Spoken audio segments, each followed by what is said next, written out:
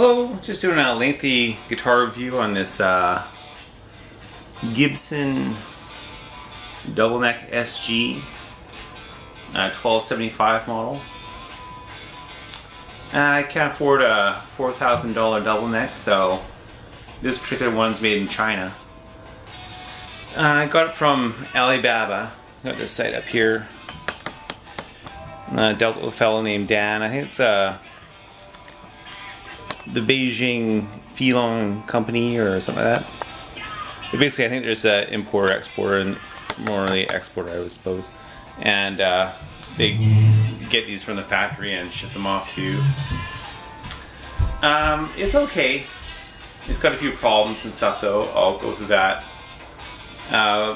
Paid $330 for it, and I got a case, which I don't have in the room here, but it's a full rectangular case fitted to a double neck.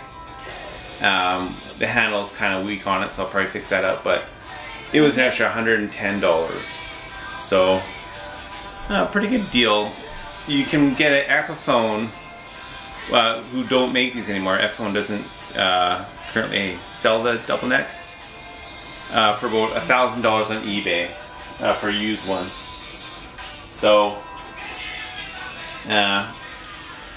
pretty good deal. If you want to get into one for $450 with case, it's all there.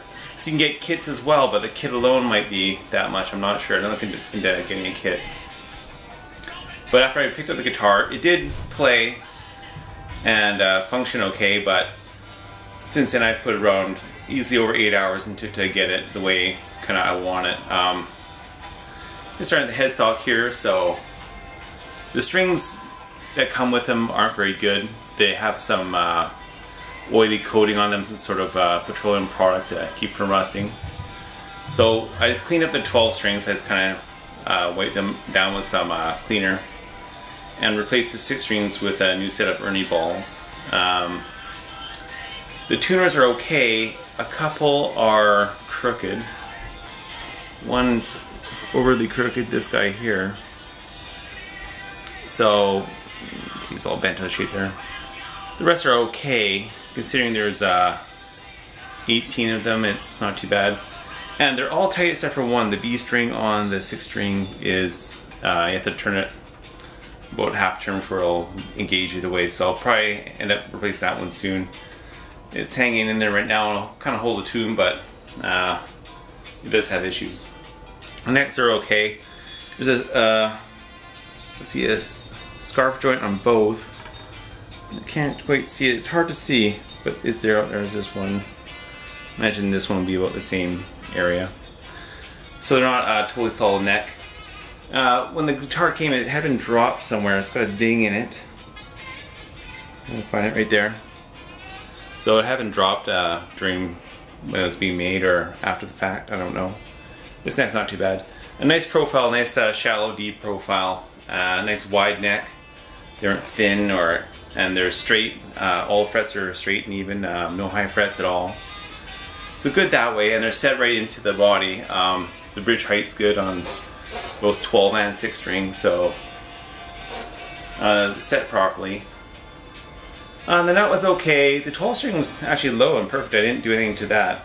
The 6 string is actually still a little bit high even, but I've already taken it down a lot, so it was high to the point where you can play it, but I mean, it's high. You'd have to like kind of think about playing it. It's so much movement from the string to the fret. The pickups were okay. This originally came with 4 chrome cover humbuckers, but I see on the Jimmy Page one it has 2 open cover ones, 2 black ones.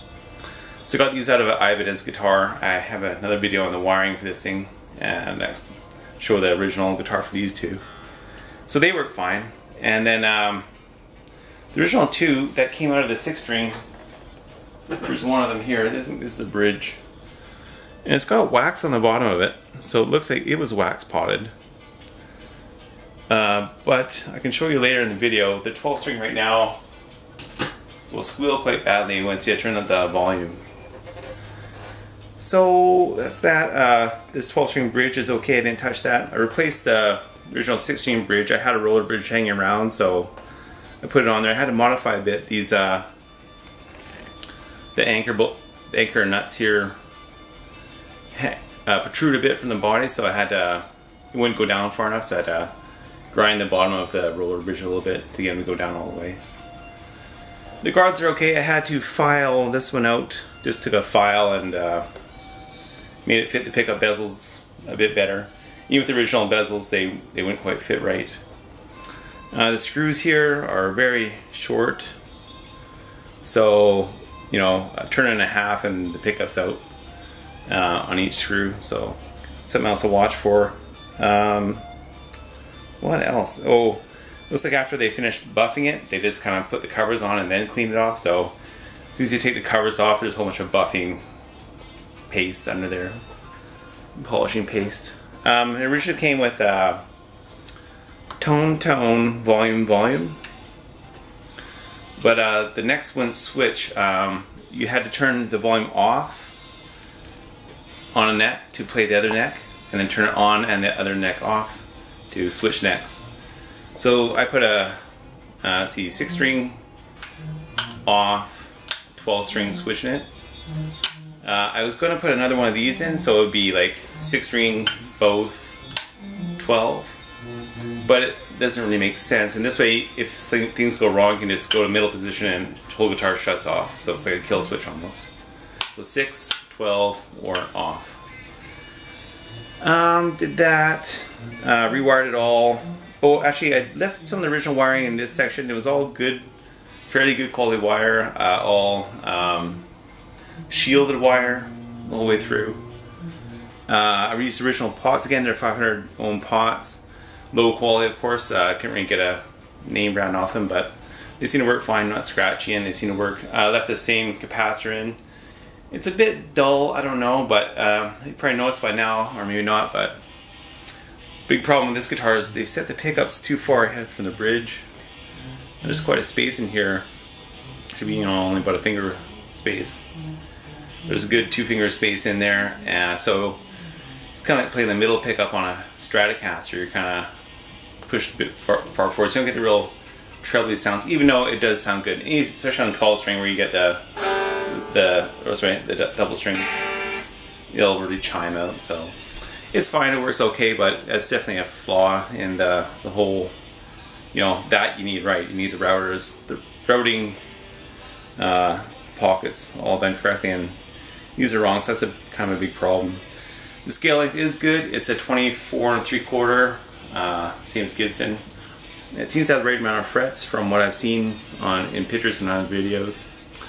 So it's a pretty good guitar for 400 bucks. There's no way I could make one for this much. I could get a kit, put a bit more time into it, and have a really nice one, you know, with better pickups and all that stuff. Well, I'm also going to change out all 4 pickups eventually because it's really feeding back. But and you'd have a good guitar if you build your own, but this is kind of nice for this much money with case. Actually, if you want to get a guitar alone, then you look at $300, and then also comes all deckled out with Gibson and the fake Gibson owner's manuals and stuff like that. So pretty good. The back's pretty good. Looks to be all one piece, but there definitely is sections of other wood in here. I'm gonna find one. Yeah, different pieces of wood in the body, so it's I think about 3 pieces joined together. So it's not all one solid piece. It's does have a solid veneer on it, which actually looks pretty good. It's a nice pattern, no knots. Looks pretty good.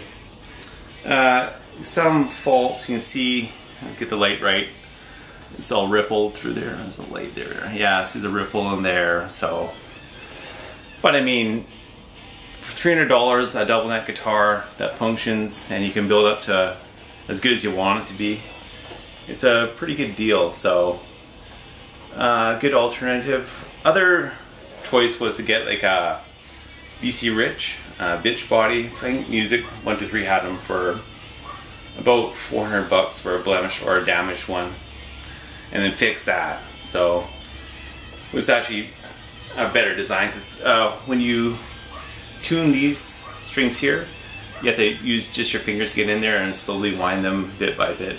You can't get a winder in there and crank up the strings. So replacing the strings on the 12 string, these strings here, and 6 strings EAD is a pain in the ass. So, but it's just the design, and you get the original Jimmy Page look and stuff like that. Okay, I'll have a playing demo after this. Oh, I want to show the screw up with the pickups. So just have 2 Marshall 4x12s, one there, one behind me, running in stereo. But it's enough to give the guitars feedback here. Volume 3. Let's see what I'm. Okay, so there's 6 string, no feedback. That's really loud. Here's 12 string.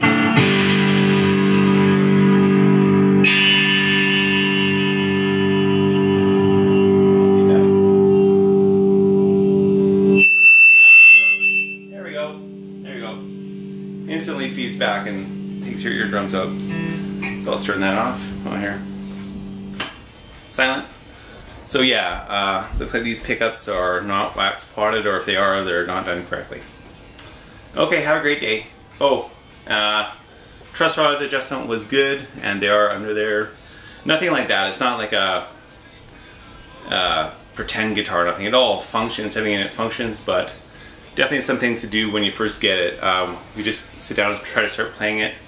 String height's bad. The switching's bad, and I guess that's about it. Oh, and the strings themselves need to be replaced. So expect to spend a few hours on it when you first get it, and get to the point that you want to have it at. Okay, have a great day. Goodbye.